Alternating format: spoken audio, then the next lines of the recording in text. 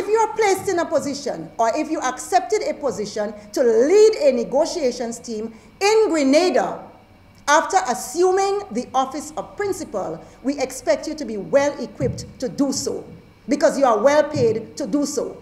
So all the excuses that we have heard about him being new and not familiar, none of that can wash. And if you're not competent, then you need to go.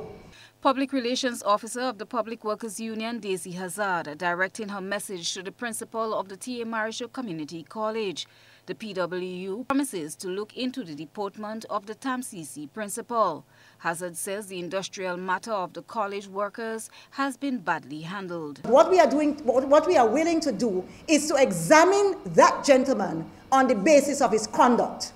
And his conduct has been reprehensible. His conduct has defied any kind of conduct that we have seen in my short tenure in this union in the way that people conduct themselves in industrial situations.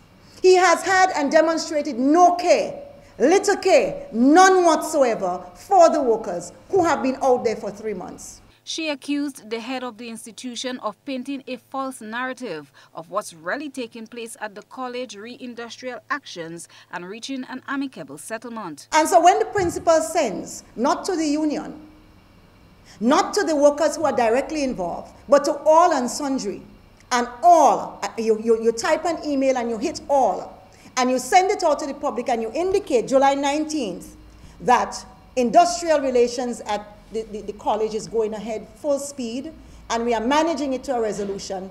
That was untrue. And that was wrong, because your relations was being conducted with us. And we should have known before you tried to say to the public that there was smooth industrial relationships. And if that was the case, we would know. And so we want to say, Mr. Brunton, stop going out there in the press, in the media, and painting this rosy picture that does not exist. Hazard says they will not accept workers being denied their pay slips by their employer, something they are entitled to. We have been asking for this since June, 14th? We had commitment from the principal, Mr. Brunton, to come back to us 2 days later, Friday. We gave him a grace period and we say, come back to us on Monday. On Monday, he asked for Tuesday. Reluctantly, we were told. On Tuesday, he asked for Wednesday, and Wednesday has never come. Up to now, the workers of the college are asking for their slips. What am I going to be paid retroactively?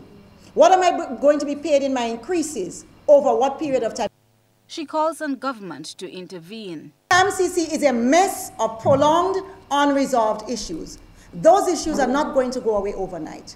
Those issues are not going to be solved overnight. But while those issues are being worked on, our workers cannot be denied the right to knowing on paper from the employer what their increase is, what their money business is. It is their right.